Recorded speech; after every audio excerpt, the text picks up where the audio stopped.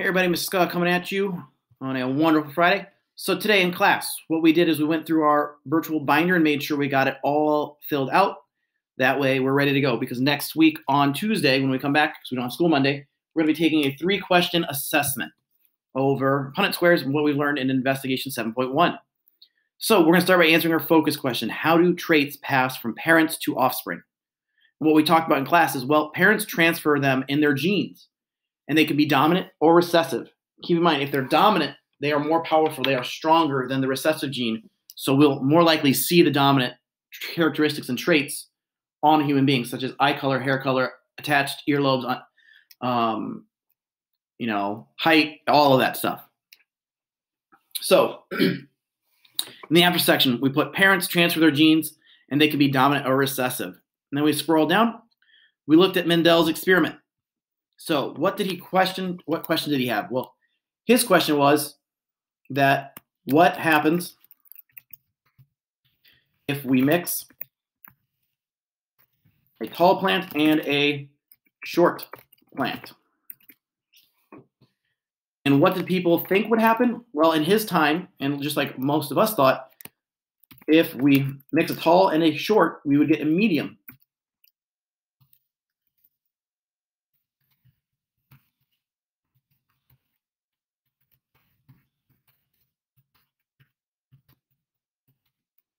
But we found out that's not what actually happens.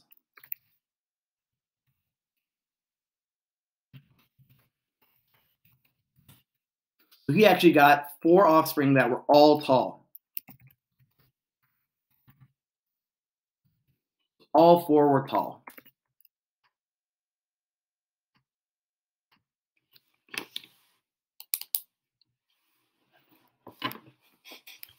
So we fill that in. What happens if we mix a tall and a short plant? That was his question.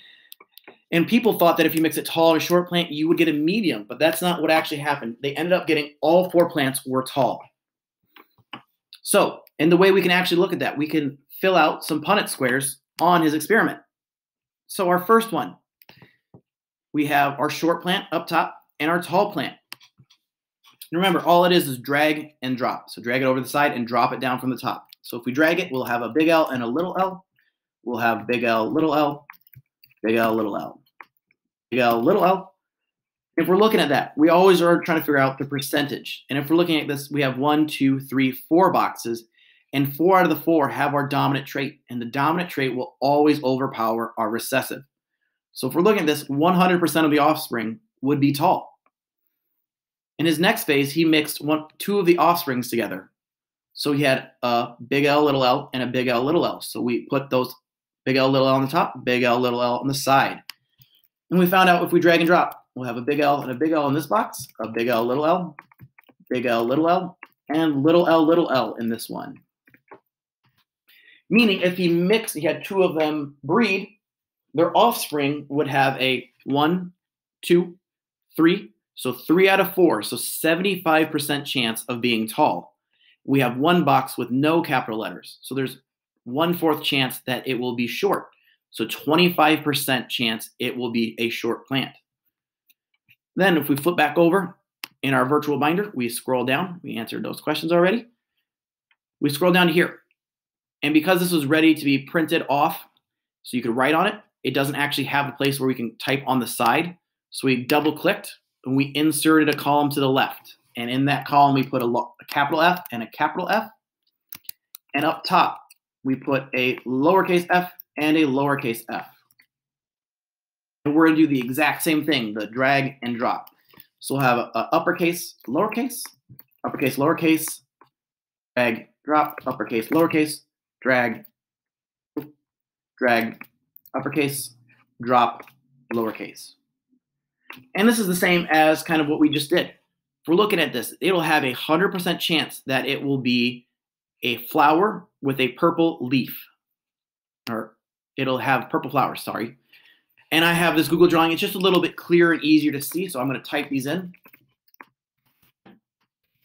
Same as what's on your binder, so uppercase and lowercase in each box. And looking at this, like I just said, dominant F, dominant F, dominant F, dominant F. So 100% chance that it will have a purple flower. Then we asked, what would we have to do in order to produce a plant with a white flower? And to answer this question, well, we have to actually change one of the genes that was passed on, or one of the genes in the parent plant. So we'd have to make this uppercase F a lowercase one. Otherwise, we would not end up with any white flowers. And we came over, we filled in this chart, same as before, drag and drop, uppercase, uppercase, uppercase, lowercase, uppercase, uppercase, drag, drop, and uppercase, lowercase. So in this one, we would count up again, okay? One uppercase, one uppercase, one uppercase, one uppercase. So again, 100% chance that the flowers will be purple. And the last thing we looked at is we looked at some traits in actual humans, some dominant traits, such as, guys, this one's going to sting, but baldness in males. That dominant trait is present, which means the dominant trait for males is baldness. Body hair. The dominant trait is having an abundance. So having a lot of body hair is a dominant trait. Dimples, dominant trait. Free earlobes, dominant trait. And one of the most interesting ones for me is to look at our wonderful, scroll down to number of fingers. Having 6 fingers is actually a dominant trait. So, meaning that if somebody is born with 6 fingers, more than likely, depending on, who they marry, who they have kids with, etc., more than likely that student, that offspring, will have 6 fingers. And one that was interesting for me, if we look down, is astigmatism. For vision, that's a dominant trait, meaning, because I have an astigmatism, so meaning for me, my offspring, my children, will more than likely be born with an astigmatism. Your homework assignment for today was to have a wonderful weekend. Stay smart, stay safe, stay healthy, and I will see you on Tuesday. No school Monday. And last little reminder, if you haven't already, go into your email, search up student survey, and there is a survey that everybody in the school is filling out, and we need you to make sure that you do yours as well. This drawing will be up on Classroom. On Tuesday, we're going to take an assessment. It looks like this. Basically, some of the things that we just did today in class, just with some different numbers and different traits. Have a wonderful weekend, and I'll see you all Tuesday. Bye.